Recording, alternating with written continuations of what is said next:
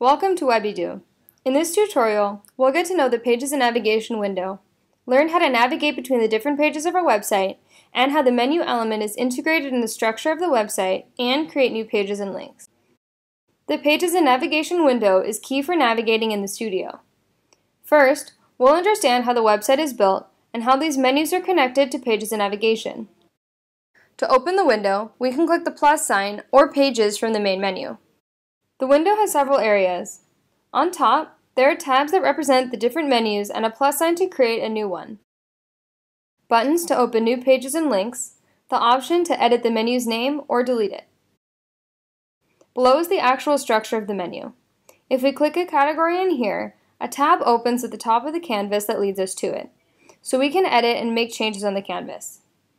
Every category in the menu has a name, an icon to indicate it's a homepage, page, or link, and a controller to drag and drop for the changing the order or creating the submenus. On the right side are more preferences.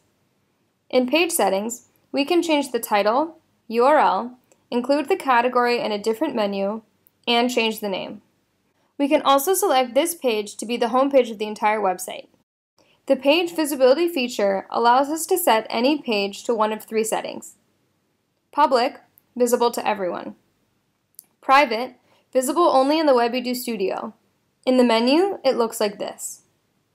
Password protected, visible to visitors only when entering a username and password, indicated in the menu like this. Some pages are hidden. For example, the 404 page is hidden by default.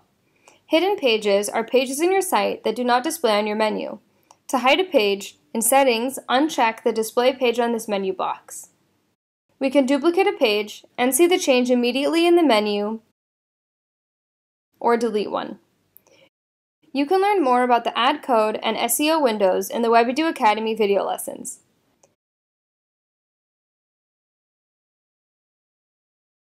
Now we'll learn about the menu element.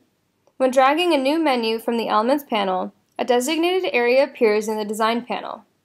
To learn how to design and change the look of this element, see the in-depth menu tutorial in the Webydo Academy video lessons. We can access the Pages and Navigation through the Manage button and change the direction of the menu. This option is helpful for right to left languages. The menu can be set to be horizontal, vertical, or mobile. From this drop-down, we can choose which menu will be used in this element. All menus in here are the ones we've seen in the Pages and Navigation window. We can add new links directly in the menu element without the Pages and Navigation window. By clicking on any category, a plus sign appears from three directions. The left or right will add a link in those places. The bottom will create it as a subcategory. Any link can be internal, external, or an anchor. In the Pages and Navigation window, the link appears nested as well. We can add as many subcategories as we like. We can also edit the link. On top of the category is an X. Clicking on it will delete it. And in Pages and Navigation window, it will appear as hidden. As explained in the beginning, we can also add new links in the Pages and Navigation window. To add new pages, we click New Page. It immediately appears in its own tab.